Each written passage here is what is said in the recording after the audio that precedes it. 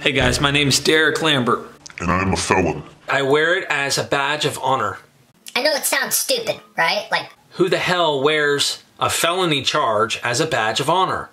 Well, it saves people's lives, and it helps people who've been there.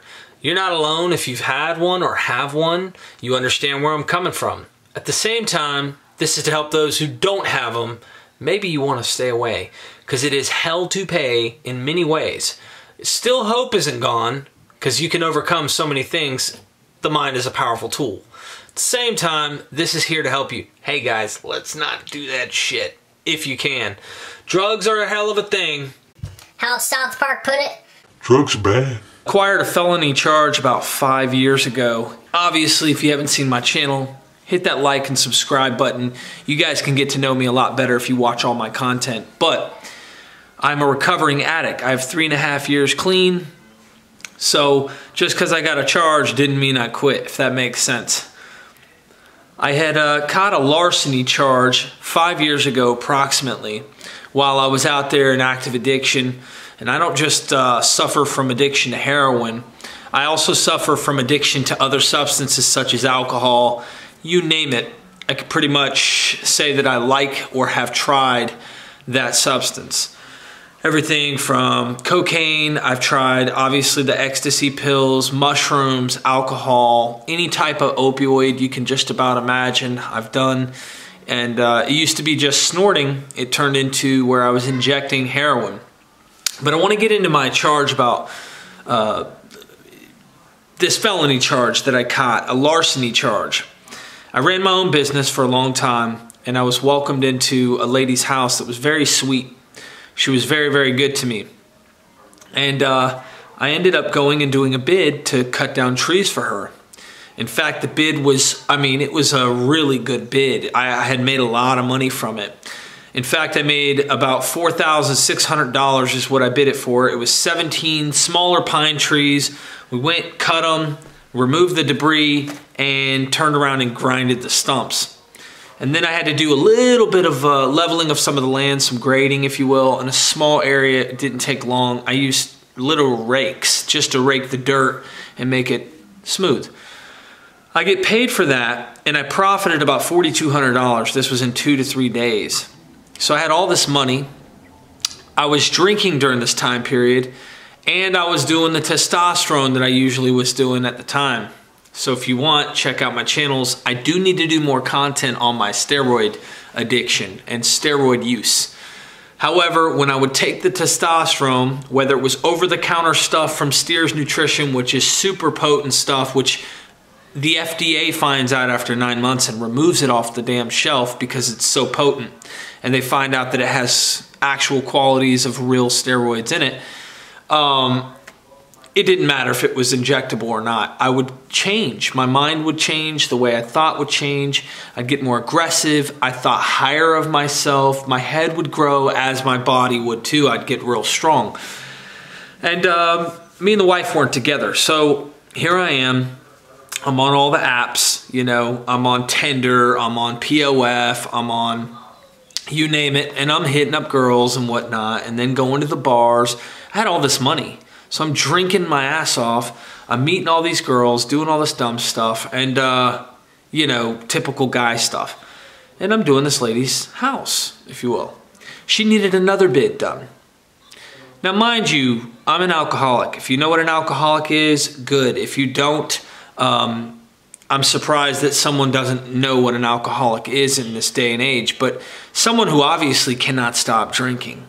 And it has affected my life in an extremely negative way that even when bad things happen, I still kept drinking. I couldn't stop. You know, a problem drinker would obviously be someone when a problem happens, they would stop to get rid of the problem, and they're able to. I kept going. I'm at this lady's house. She's letting me do some work inside her house, and she said, I have to go to the rehab for my husband. He's older. And, you know, his health isn't so great. So please, if you will, just continue working. If you have any problems, call me.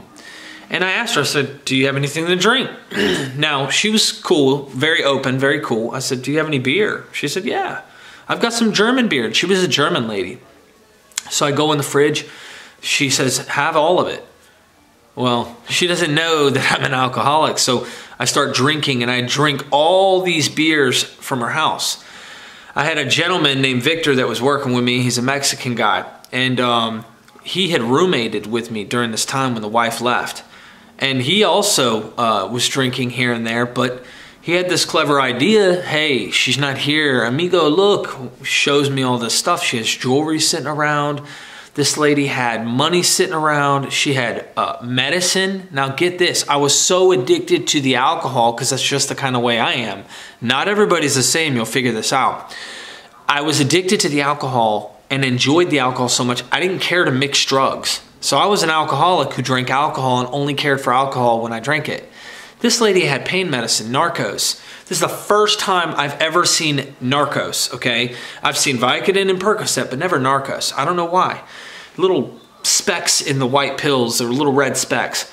So I ended up taking a whole bunch of those, but not all of them. She won't find out. Took a bunch of her money, but not all of it. She won't find out. She's older. She seemed like she was getting to that point where she was forgetful and all that. I wasn't right. This tells you that I had put thought into this. The way I thought was sick. And he and I both had taken stuff out of her house.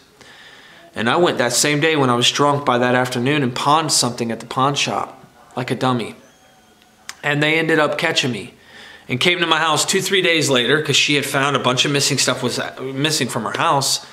So she called the cops, they investigated, they checked and saw that I had been to a pawn shop and pawned, I guess, her husband's ring. And this is a gentleman who had served in the United States military. This is someone who I truly do honor. You know, I honor our soldiers. I really do. I have a lot of respect for the military, especially being my father was a Green Beret. And I ended up going to jail. I played it off as best I could, but I had known I had a severe issue with the drinking and had really made a serious mistake. So I hire a lawyer, and the lawyer tells me to go down to the courthouse. And obviously before that he told me, Derek, you need to try and get all the stuff that went missing from her house back to us so we can get it to the cops and they'll drop down some of the stuff that you stole. Well, I had very few things that I had in my possession that was hers, and I was wondering, how did all these things on this list go missing? I guess the guy that was with me. Well, I never turned him in. Everything was all on me. So I took all the charges. I had never returned anything because it wasn't really much to return. After that, he had already gotten rid of a bunch of stuff at the pawn shops, or not the pawn shops, sorry, the flea market pawn shops. So there's like a place where you could go, you didn't need an ID. He had a connection that I guess could take this stuff and never need identification attached to it. And so that really screwed me because I couldn't return the stuff he took. And I never threw him under the bus, I just took the hit. He told me to go to court and just plead guilty and get it over with. It wasn't that big of a deal. I didn't realize how big of a deal this really was.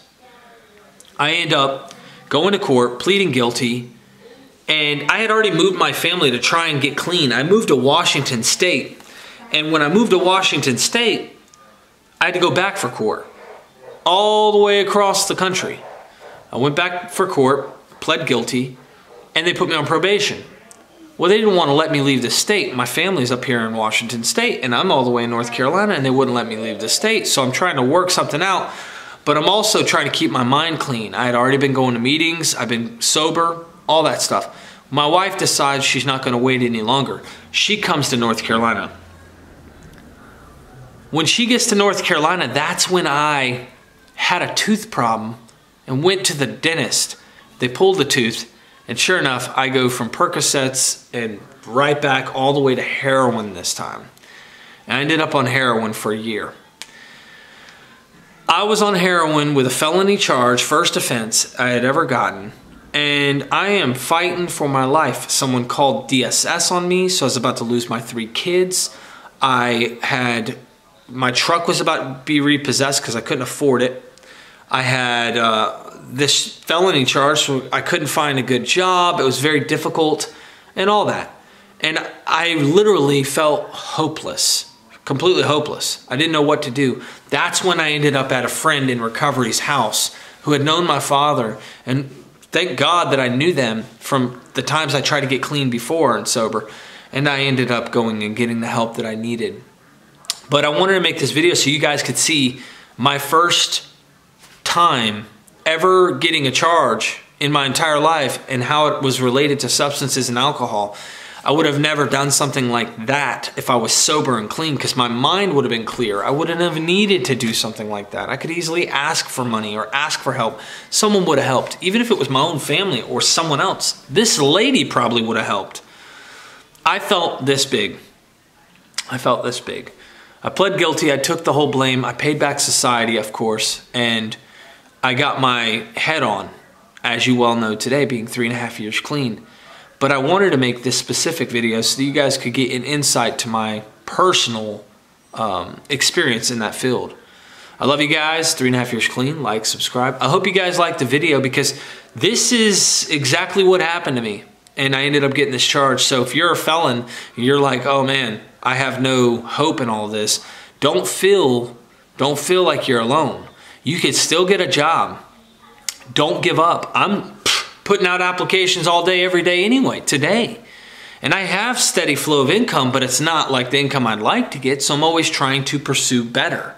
So that being said, if you think, oh man, I'm never gonna get a job because I have charges, think again.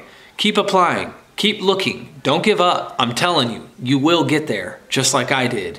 Big D here, laying it like it is and keeping it 100 with you. I love you guys, and thanks a lot for listening. Peace.